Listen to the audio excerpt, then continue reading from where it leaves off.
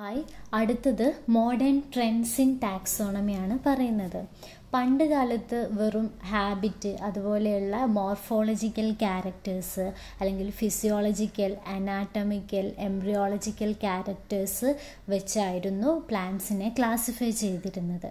ഇന്ന് നമ്മുടെ ഈ ഒരു പ്ലാന്റിൻ്റെ അല്ലെങ്കിൽ ടാക്സോണമിക് സ്റ്റഡീസിൻ്റെ കൂടെ തന്നെ ബാക്കിയുള്ള സയൻസിൻ്റെ ബ്രാഞ്ചസും, അതായത് cytology, genetics, molecular biology, biochemistry, ഇങ്ങനെയുള്ള ബ്രാഞ്ചസിലും വളരെ ഡെവലപ്മെൻറ്റ് ഉണ്ടായി. അതുകൊണ്ട് തന്നെ ഈ ബ്രാഞ്ചസിൽ നിന്നുള്ള ഇൻഫോർമേഷൻസ് എല്ലാം തന്നെ നമ്മുടെ ടാക്സോണമിക്ക്, അതായത് പ്ലാന്റ്സിനെ ക്ലാസിഫൈ ചെയ്യാൻ വേണ്ടിയിട്ട് യൂസ് ചെയ്യുന്നുണ്ട്. സോ അതിലൊന്ന് എക്സാമ്പിളാണ് സൈറ്റോടാക്സോണമി. സൈറ്റോടാക്സോണമി എന്ന് പറയുന്നത് സൈറ്റോളജിക്കൽ ക്യാരക്ടേഴ്സ് ഇങ്ങനെ ടാക്സോണമിയിലെ പ്ലാന്റ്സിനെ ക്ലാസിഫൈ ചെയ്യാൻ വേണ്ടിയിട്ട്, അതുപോലെ ടാക്സോണമിക് പ്രോബ്ലംസും, ഇപ്പം ഈ ഒരു ഫാമിലീസ് അല്ലെങ്കിൽ ഏതെങ്കിലും സ്പീഷീസിനെ ക്ലാസിഫൈ ചെയ്യുമ്പോൾ നമുക്ക് എന്തെങ്കിലും കൺഫ്യൂഷൻസ് ഉണ്ടെങ്കിൽ അതൊക്കെ ഒഴിവാക്കാൻ വേണ്ടിയിട്ട് നമ്മൾ സൈറ്റോളജി യൂസ് ചെയ്യുന്നതാണ്. സൈറ്റോളജി എന്ന് വെച്ചാൽ എന്താണ്? സൈറ്റോളജി എന്ന് പറയുന്നത് it includes the study of cell. ഒരു പ്ലാന്റിൻ്റെ സെല്ലിനെ കുറിച്ചുള്ള സ്റ്റഡിയാണ്. കുറച്ചുകൂടെ അപ്രോപ്രിയേറ്റ് ആയി പറയുകയാണെങ്കിൽ സ്റ്റഡി ഓഫ് കാരിയോളജി അല്ലെങ്കിൽ സ്റ്റഡി ഓഫ് ക്രോമസോം. ഒരു സെല്ലിൻ്റെ ഉള്ളിലുള്ള ക്രോമസോമിനെ കുറിച്ചുള്ള സ്റ്റഡിയാണ് സൈറ്റോളജി എന്ന് പറയുന്നത്. സോ ഇങ്ങനെയുള്ള ക്രോമസോമിൻ്റെ ക്യാരക്ടേഴ്സൊക്കെ നമ്മൾ ഈ പ്ലാന്റ്സിൻ്റെ ക്ലാസിഫിക്കേഷന് യൂസ് ചെയ്യുന്നതിനെയാണ് സൈറ്റോടാക്സോണമി എന്ന് പറയുന്നത്. Cytotaxonomy is the utilization of cytological characters in the elucidation of taxonomic problems. ഇതിൽ ഏതൊക്കെ ക്രോമസോം ക്യാരക്ടറിസ്റ്റിക്സ് ആണ് ഇങ്ങനെ ടാക്സോണമിയിൽ യൂസ് ചെയ്യുന്നത് എന്ന് നോക്കാം. അതിൽ first വണ്ണാണ് chromosome number. Chromosome number നമുക്കറിയാം, all individuals within A species poses the same chromosome number. ഒരു സ്പീഷീസിലെ എല്ലാ ഇൻഡിവിജ്വൽസിനും സെയിം ക്രോമസോം നമ്പർ ആയിരിക്കും. ഫോർ എക്സാമ്പിൾ, നമ്മൾ ഹ്യൂമൻ ബീങ്സിൽ എല്ലാവർക്കും 43 അല്ലെങ്കിൽ 46 അല്ലെങ്കിൽ 23 പെയേഴ്സ് ഓഫ് ക്രോമസോം ആണ് ഉണ്ടാവുക. അതിലൊരു ചേഞ്ചും ഉണ്ടാവില്ല. ഇതുപോലെ തന്നെയാണ് പ്ലാന്റ്സിൻ്റെ കേസിലും. ഇനി ആൻജിയോസ്പേമിലാണെങ്കിൽ ഏറ്റവും ലോവസ്റ്റ് ക്രോമസോം നമ്പർ ഉള്ളത് ഒരു കോമ്പോസിറ്റയിലെ ഒരു സ്പീഷീസിനാണ്, ഹാപ്ലോപാപ്പസ് ഗ്രാസിലിസ്. അവർക്ക് N=2 ആണ്. അതുപോലെ ഏറ്റവും ലാർജസ്റ്റ് ആയിട്ട് ക്രോമസോം നമ്പർ ഉള്ളത് N=132 ആണ്. ഗ്രാമിനയിലുള്ള പോയോലിട്രേസ എന്ന് പറയുന്ന പ്ലാന്റിനാണ്. ഇനി വോൾ പ്ലാങ്ക് കിങ്ഡത്തിൽ നോക്കുകയാണെങ്കിൽ ഏറ്റവും ലാർജസ്റ്റ് ആയിട്ടുള്ള ക്രോമസോം നമ്പർ ഒരു ടെറിഡോഫൈറ്റിനാണുള്ളത്, ഒഫിയോഗ്ലോസം റെക്ടിക്കുലേറ്റും എന്ന് പറയുന്നത്. അവരുടെ ഡിപ്ലോയിഡ് നമ്പർ എന്ന് പറയുന്നത് 1260 ആണ്. സോ ഇങ്ങനെയുള്ള ക്രോമസോം നമ്പറിലുള്ള വേരിയേഷൻസ് അല്ലെങ്കിൽ constancy, variations or constancy in the chromosome number within taxa of different categories prove to be important characters for the taxonomic grouping. Okay, അതായത് നമ്മൾ ഈ ഒരു ഒരേ സെയിം ക്രോമസോം നമ്പർ ഉള്ളതിനെ നമ്മൾ ഒരു സ്പീഷീസിൻ്റെ അണ്ടറിൽ കൊടുക്കും, അല്ലെങ്കിൽ ഒരു ഗ്രൂപ്പിൻ്റെ അണ്ടറിൽ കൊടുക്കും. ഇങ്ങനെ ക്രോമസോം നമ്പറിലുള്ള വേരിയേഷൻസ് അല്ലെങ്കിൽ കോൺസ്റ്റൻസി നമുക്ക് ഈ ടാക്സോണമിയിൽ യൂസ് ചെയ്യാൻ പറ്റുന്നതാണ്.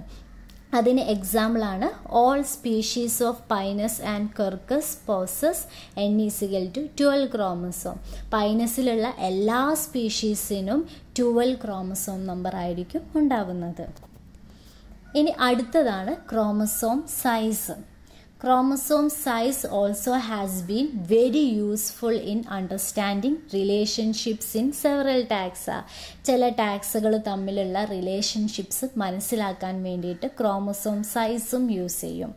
നോർമലി പ്ലാന്റ്സിൻ്റെ കേസിൽ most of the പ്ലാന്റ്സിലും 0.5 to 30 micron ആയിരിക്കും ക്രോമസോമിൻ്റെ സൈസ് എന്ന് പറയുന്നത്. ഇനി ഇവരെങ്ങനെയാണ് ടാക്സോണമിയിൽ യൂസ്ഫുൾ ആവുന്നത് എന്ന് നോക്കാം. അതിന് എക്സാമ്പിളാണ് മോണോകോട്സിൽ Zingiberaceae ഫാമിലിയിൽ the members of Zingiberaceae poses small chromosomes. Zingiberaceaeയിൽ ഇഞ്ചിയുടെ ഒക്കെ ഫാമിലിയാണ്. അവരിൽ സ്മോൾ ക്രോമസോം നമ്പറുള്ള മെമ്പേഴ്സ് ആയിരിക്കും ഉണ്ടാവുക. അതുപോലെ Iridaceae small to medium sized, ഒരു small to medium sized chromosome ആയിരിക്കും ഇറിഡേസിയയിലുള്ളവർക്കൊക്കെ ഉണ്ടാവുക. And of Amaryllidaceae large sized, while those of Liliaceae poses chromosomes of varying size. Amaryllidaceaeയിലെ മെമ്പേഴ്സിനൊക്കെ large chromosome ആയിരിക്കും ഉണ്ടാവുക. അതുപോലെ തന്നെ Liliaceaeയിൽ ഇങ്ങനെയൊന്നുമില്ല, വേരിയിങ് ക്രോമസോം സൈസുള്ള മെമ്പേഴ്സ് പ്രസൻ്റ് ആണ്. ഇനി third വണ്ണാണ് chromosome morphology. Chromosome morphology എന്ന് പറയുമ്പോൾ നമുക്കറിയാം, ക്രോമസോം എന്ന് പറയുമ്പോൾ അതിന് ആംസ് ഉണ്ടാവും, പിന്നെ അതിൻ്റെ ഒരു പ്രൈമറി കൺസ്ട്രക്ഷൻ ഉണ്ടാവും. ആ പ്രൈമറി കൺസ്ട്രക്ഷനിലായിട്ടായിരിക്കും സെൻട്രോമിയറിൻ്റെ പൊസിഷൻ ഉണ്ടാവുക, സെൻട്രോമിയർ ഉണ്ടാവുക. ഓക്കെ, ഇനി സെൻട്രോമിയറിൻ്റെ പൊസിഷൻ അനുസരിച്ച് നമുക്കറിയാം ക്രോമസോമിനെ പല ടൈപ്പായിട്ട് ഡിവൈഡ് ചെയ്തിട്ടുണ്ട്. സെൻറ്ററിലാണെങ്കിൽ മീഡിയൻ എന്ന് പറയും. ഇനി സെൻട്രോമിയർ കുറച്ച് താഴോട്ടാണെങ്കിൽ സബ് മീഡിയൻ, അതുപോലെ സബ് ടെർമിനൽ എന്നൊക്കെ പറയും. അതുപോലെ എൻഡിലാണ്, ആമിനെ എൻഡിലാണ് ക്രോമസോം ഉള്ളത്, സെൻട്രോമിയർ ഉള്ളത് എങ്കിൽ അതിനെ നമ്മൾ ടെർമിനൽ ക്രോമസോം എന്നൊക്കെ പറയും അല്ലേ. അതുപോലെ തന്നെ ചിലപ്പോൾ പ്രൈമറി കൺസ്ട്രക്ഷന് കൂടാതെ തന്നെ ഒരു സെക്കൻഡറി കൺസ്ട്രക്ഷനും ഉണ്ടാവാം. ഇങ്ങനെ ഉണ്ടാവുകയാണെങ്കിൽ ആ ഒരു സെഗ്മെൻറ്റിനെ സാറ്റലൈറ്റ് എന്നൊക്കെയാണ് പറയുന്നത്. ഇതൊക്കെ നിങ്ങൾ പഠിച്ച കാര്യങ്ങളാണ്. സോ ഇങ്ങനെയുള്ള കാര്യങ്ങൾ, അതായത് relative length of the arms of the chromosome, അതുപോലെ position of the centromere, presence of satellite, ഇങ്ങനെയുള്ള ക്യാരക്ടേഴ്സിനെല്ലാം തന്നെ ടാക്സോണമിക് സിഗ്നിഫിക്കൻസ് ഉണ്ട്. ഈ ക്യാരക്ടേഴ്സൊക്കെ യൂസ് ചെയ്തിട്ട് നമുക്ക് പ്ലാന്റ്സിനെ ഓരോ സ്പീഷീസിലുമൊക്കെ ആയിട്ട് ക്ലാസിഫൈ ചെയ്യാൻ പറ്റുന്നതാണ്. Then fourth വണ്ണാണ് chromosome behaviour at meiosis. Significant taxonomic information may be obtained by the study of the behavior of chromosomes during meiosis. നമുക്കറിയാം മിയോസിസിൻ്റെ ടൈമിലുള്ള ക്രോമസോമിൻ്റെ ബിഹേവിയറിൽ ഉള്ള ആ ഒരു ഡിഫറൻസ് വെച്ചിട്ടും നമുക്ക് പ്ലാന്റ്സിനെ ക്ലാസിഫൈ ചെയ്യാൻ പറ്റും. നമുക്ക് ഓൾറെഡി അറിയാവുന്ന പഠിച്ച കാര്യമാണ് മിയോസിസ്. മിയോസിസിൻ്റെ ടൈമിലാണ് നമുക്കറിയാം, മിയോസിസിൻ്റെ ടൈമിലാണ് ക്രോസിംഗ് ഓവർ നടക്കുന്നത്. സോ അങ്ങനെയുള്ള ക്രോസിംഗ് ഓവർ, അതുപോലെ പെയർ ചെയ്യാത്ത അവസ്ഥ, നോൺ പെയറിങ്. ഇനി ക്രോസിംഗ് ഓവറിൽ തന്നെ അൺഈക്വൽ ആയിട്ടുള്ള ഇൻ്റർചേഞ്ച് ആണെങ്കിൽ അതിനെയാണ് ട്രാൻസ്ലൊക്കേഷൻ എന്ന് പറയുന്നത്.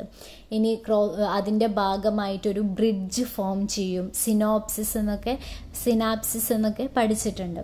സോ ഇങ്ങനെയുള്ള മിയോസിസിലെ ക്യാരക്ടേഴ്സ്, അബ്നോർമാലിറ്റീസ് ഇൻ മിയോസിസ്, ഇങ്ങനെയുള്ള കാര്യങ്ങളൊക്കെ നമുക്ക് ഈ ഒരു ടാക്സോണമിക് സ്റ്റഡീസിന് സിഗ്നിഫിക്കൻ്റ് ആണ്. ഇനി അടുത്തതാണ് സിസ്റ്റമാറ്റിക് വാല്യൂ ഓഫ് സൈറ്റോടാക്സോണമി. നമ്മൾ പറഞ്ഞു സൈറ്റോളജിക്കൽ ക്യാരക്ടേഴ്സൊക്കെ ഇങ്ങനെയുള്ള ടാക്സോണമിയിൽ പ്ലാന്റ്സിനെ അറേഞ്ച് ചെയ്യാൻ വേണ്ടിയിട്ട്, അതുപോലെ എന്തെങ്കിലും കൺഫ്യൂഷൻസ് ഉണ്ടെങ്കിൽ അത് ഒഴിവാക്കാൻ വേണ്ടിയൊക്കെ യൂസ് ചെയ്തിട്ടുണ്ട് എന്ന്. സോ അതിനുള്ള ഈ ഒരു സൈറ്റോളജിക്കൽ എവിഡൻസ് ക്ലാസിഫിക്കേഷനിൽ യൂസ് ചെയ്തതിന്, അതായത് ഫാമിലി അല്ലെങ്കിൽ ജീനസ്, സ്പീഷീസ്, സബ് സ്പീഷീസ്, ഇങ്ങനെയുള്ള ഓരോന്നിൻ്റെയും ലെവല് ഡിറ്റർമൈൻ ചെയ്യാൻ വേണ്ടി യൂസ് ചെയ്തതിനുള്ള എക്സാമ്പിൾസ് നമുക്കിനി നോക്കാം. ആദ്യം ഫസ്റ്റ് ഫാമിലി ലെവലിലുള്ളത് നോക്കാം. Cytological variation at family level. Cytological data are very vital in unraveling affinities and interrelationships at the family level. നമുക്ക് കുറച്ച് എക്സാമ്പിൾസ് പറയാം. അതിലൊന്നാണ് Cytological data provide a logical basis for the appropriate arrangement of tribes and genera in some families. അതായത് ചില ഫാമിലീസിൽ example പറയുന്നുണ്ട്, റെനൻകുലേസിയെ, ബ്രാസിക്കേസിയെ, അതുപോലെ പൊയേസിയെ. ഇവരിലൊക്കെ tribes അല്ലെങ്കിൽ genus, ഇവരുടെ അറേഞ്ച്മെൻറ്റ്, ഈ ഫാമിലീസിലൊക്കെ ജീനസ് അല്ലെങ്കിൽ ട്രൈബ്സ് ഒക്കെ അറേഞ്ച് ചെയ്തത് സൈറ്റോളജിക്കൽ ഡാറ്റ അല്ലെങ്കിൽ ഇങ്ങനെയുള്ള സൈറ്റോളജിക്കൽ ഇൻഫോർമേഷൻസ് യൂസ് ചെയ്തിട്ടാണ്. അതിനൊരു എക്സാമ്പിൾ പറയാണ് In Ranunculaceae, all the genera in which n is equal to 7, 8 and 9 and those genera with long chromosome and short chromosome have been placed under Aninoniae and Helleborrhoeae. Okay, അതായത് റെനൻകുലേസിയയിൽ chromosome number 7, 8, 9 ഉള്ള ജീനസുകളെല്ലാം തന്നെ, അതുപോലെ തന്നെ long ക്രോമസോമും short chromosomes ഉള്ളവരെല്ലാം തന്നെ അനിനോനിയെ, ഹെലബോറിയെ ഇവരുടെ അണ്ടറിലായിട്ടാണ് place ചെയ്തിട്ടുള്ളത്. Then അടുത്തതാണ് the number and size of chromosomes are the basis of the major sub divisions of the family പൊയേസിയെ. പൊയേസി എന്ന് പറയുന്നത് നമ്മുടെ പുൽവർഗ്ഗങ്ങളൊക്കെ വരുന്ന ഫാമിലിയാണ്. നമ്മുടെ നെല്ലൊക്കെ വരുന്നത് പൊയേസിയയിലാണ്. അതിലുള്ള സബ് ഡിവിഷൻസ് ഒക്കെ എന്തിൻ്റെ ബേസിലാണെന്ന് വെച്ചാൽ ക്രോമസോമിൻ്റെ നമ്പറും സൈസും യൂസ് ചെയ്തിട്ടാണ് പൊയേസിയയിൽ സബ് ഡിവിഷൻസ് ഉണ്ടാക്കിയിട്ടുള്ളത്. Then third one ആണ് some earlier workers placed genus agave in the family Amaryllidaceae and Yucca in the family Liliaceae.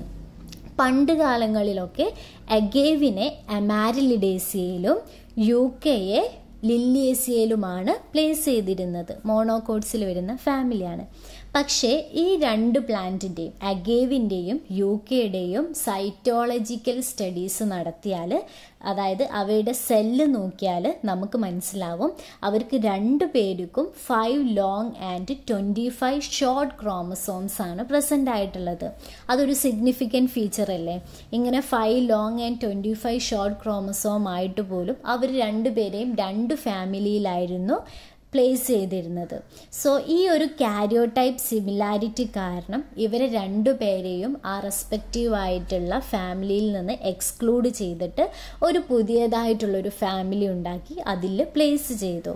These karyotype similarities justifies there inclusion in the family അഗേവേസിയെ and has been done by Hutchinson. Hutchinson ആണ് ഈ classification ഉണ്ടാക്കിയത്.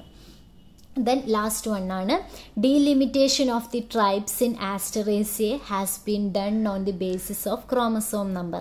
Asteraceae അല്ലെങ്കിൽ Compositae എന്ന് പറയുന്നത് നമ്മൾ നേരത്തെയൊക്കെ പറഞ്ഞിരുന്നു, സൂര്യകാന്തിപ്പൂവൊക്കെ വരുന്ന, തൊട്ടാവാടിയൊക്കെ വരുന്ന ഫാമിലിയാണ്. ഇവരിലുള്ള ട്രൈബ്സിനെയൊക്കെ അറേഞ്ച് ചെയ്തത് ക്രോമസോം നമ്പറിൻ്റെ ബേസിലാണ്. ഇനി അടുത്തതാണ് cytological variation at generic level.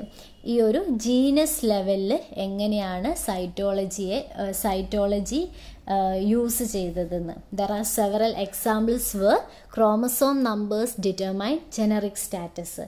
Chromosome number ജീനസിൻ്റെ status determine ചെയ്യുന്നതിന് എക്സാമ്പിൾസ് ആണ് പറയാൻ പോകുന്നത്. അതിൽ ഒരു എക്സാമ്പിളാണ് നമ്മൾ പറയുന്നത്. The genus സിസ്റ്റക്സ്, family സിസ്റ്റേസിയയിലുള്ളതാണ് genus സിസ്റ്റസ്, was formerly included under ഹീലിയാന്തമം. ഹീലിയാന്തമത്തിൻ്റെ അടിയിലായിട്ടായിരുന്നു genus സിസ്റ്റക്സ് ഉണ്ടായിരുന്നത്. പക്ഷേ സിസ്റ്റക്സിൻ്റെ ക്രോമസോം നമ്പർ 8 ആണ്. പക്ഷേ ബാക്കിയുള്ള ഹീലിയാന്തമത്തിലെ മെമ്പേഴ്സിനൊക്കെ ക്രോമസോം നമ്പർ 9 ആണ്. ഇത് കാരണം ഈ സിസ്റ്റസിനെ ഹീലിയാന്തമത്തിൽ നിന്ന് മാറ്റിയിട്ട് വേറൊരു സെപ്പറേറ്റ് ജീനസ് ആക്കി മാറ്റി. This supports the recognition of സിസ്റ്റസ് as A separate genus. ഇതൊരു എക്സാമ്പിളാണ്. ഇനി അടുത്തതാണ് cytological variation at specific and intra specific level. അതായത് ഈ ഒരു സ്പീഷീസ് ലെവല് അല്ലെങ്കിൽ സ്പീഷീസിന് താഴെയുള്ള സബ് സ്പീഷീസ്, കൾട്ടിവാർ വെറൈറ്റീസ് ഒക്കെ ഉണ്ടാവില്ലേ, ഈ ലെവലിൽ എങ്ങനെയാണ് സൈറ്റോളജിക്കൽ വേരിയേഷൻസ് ഉണ്ടാവുന്നത് എന്ന് നോക്കാം. അതിന് 2 എക്സാമ്പിൾ പറയുന്നുണ്ട്.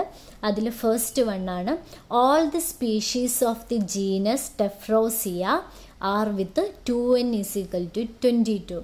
ഫെബേസിയയിലുള്ള ഒരു ജീനസ് ആണ് ടെഫ്രോസിയ. ഇവരിലുള്ള മെമ്പേഴ്സ് എല്ലാം തന്നെ അവരുടെ ഡിപ്ലോയിഡ് ക്രോമസോം നമ്പർ 2n എന്ന് പറയുന്നത് 22 ആണ്. പക്ഷേ ഇതിനൊരു എക്സെപ്ഷൻ വന്നു. ഈ ടെഫ്രോസിയ ജീനസിലുള്ള ഒരു സ്പീഷീസാണ് ടെഫ്രോസിയ കൺസ്ട്രിക്റ്റ. ഇവരുടെ ഡിപ്ലോയിഡ് ക്രോമസോം നമ്പർ 22 അല്ല, പകരം 2n = 16 ആണ്. സോ അതൊരു ഡിസിമിലാരിറ്റി അല്ലേ. അത് കാരണം Tephrosia constricta is treated as a distinct genus Sphinctospermum. ഈ ഒരു ക്രോമസോം നമ്പറിലുള്ള ചേഞ്ച് കാരണം അവരെ സ്ഫിങ്ക്ടോസ്പെർമം എന്ന് പറയുന്ന ഒരു സെപ്പറേറ്റ് ജീനസ് ആക്കിയിട്ട് പ്ലേസ് ചെയ്തു ഈ ഒരു സ്പീഷീസിനെ. ഓക്കെ, ദെൻ സെക്കൻഡ് വൺ ആണ് karyotype analysis of Agelopsis cytopsis suggests that it should be shifted to Triticum from Agelops. അതായത് ഏജിലോപ്സ് സിറ്റോപ്സിസ് എന്ന് പറയുന്ന ഒരു സ്പീഷീസ് ഉണ്ട്. അവർ ജീനസ് ഏജിലോപ്സ് ആണ്. പക്ഷേ ഇവരുടെ ഈ സ്പീഷീസിൻ്റെ കാരിയോടൈപ്പ് അനലൈസ് ചെയ്തപ്പോൾ മനസ്സിലായി അവർ ശരിക്കും ഏജിലോപ്സ് എന്ന് പറയുന്ന ജീനസിലല്ല വരേണ്ടത്. ഒന്നെങ്കിൽ അവരെ ട്രിറ്റിക്കം എന്ന് പറയുന്ന ജീനസിലോട്ടേക്ക്, അതായത് നമ്മുടെ വീറ്റിൻ്റെ ഒക്കെ ജീനസാണ് ട്രിറ്റിക്കം, അതിലോട്ടേക്ക് ഷിഫ്റ്റ് ചെയ്യണം. അല്ലെങ്കിൽ അവർക്കൊരു സെപ്പറേറ്റ് ജീനസ് കൊടുക്കണമെന്ന് അവരുടെ കാരിയോടൈപ്പ് നോക്കിയപ്പോഴാണ് മനസ്സിലായത്. സോ ഇത്രയ്ക്കുമാണ് നിങ്ങൾ ഈ ഒരു സൈറ്റോടാക്സോണമിയിൽ പഠിക്കാനുള്ളത്.